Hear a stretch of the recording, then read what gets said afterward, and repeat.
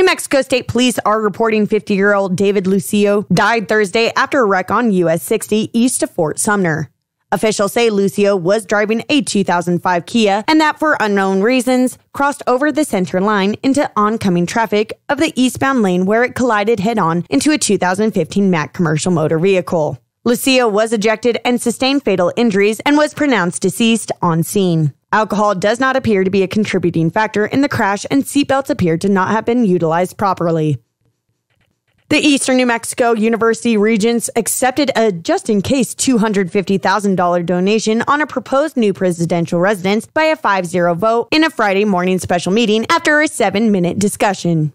Eastern New Mexico University was also approved for a governmental liquor license during Tuesday's Portales City Council meeting.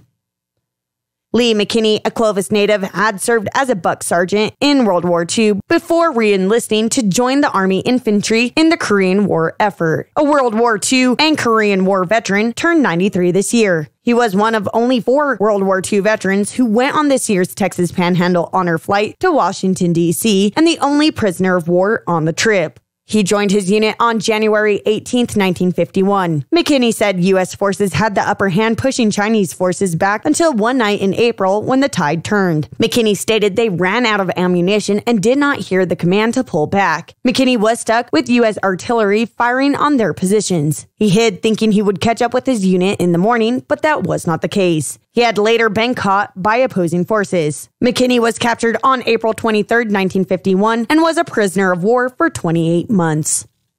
Lawmakers, including Democratic House Speaker Brian Egolf, accused elected state utility regulators at the Public Regulation Commission of overstepping their authority and provoking costly delays by vetting components of the Energy Transition Act. The law sets aggressive goals for renewable energy development and aims to ease the economic pains of closing the coal-fired San Juan Generation Station near Farmington. Utility regulators at the state's Public Regulation Commission are weighing whether the law trumps the agency's own ongoing evaluation of plans to close the San Juan Generation Station in 2022. Critics of the Energy Transition Act call it an excessive burden on electricity consumers and a boon to owners of Public Service Company of New Mexico, which operates the power plant, accusing the company of doing an end run around consumer financial protections overseen by the Public Regulations Commission.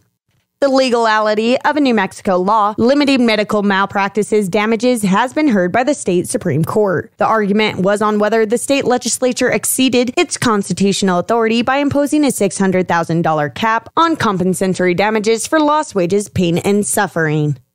The Clovis Wildcat football team will host the winner of the El Dorado La Cueva game in the quarterfinal round of the 2019 state football playoffs on Friday. All tickets sold for the state playoff game, with the exception of box seats, will be general admission tickets. There will be no assigned seating or seat selection of preference, and the schools encourage visitors to arrive early. General admission tickets for the game will be available beginning Friday. When hosting championship playoff games, the New Mexico Activities Association establishes the protocol for game management, which means ticket sales are handled different than during normal season games. The NMAA sets the price for admission, provides the tickets, and establishes the procedure for their sale. The Roosevelt County Board of Commissioners will be holding a special business meeting tomorrow at the Roosevelt County Courthouse to discuss the 2019 local election canvass. The Curry County Board of Commissioners will be meeting tomorrow to discuss and take action for the 2019 Curry County regular local election canvass, as well as budget adjustments.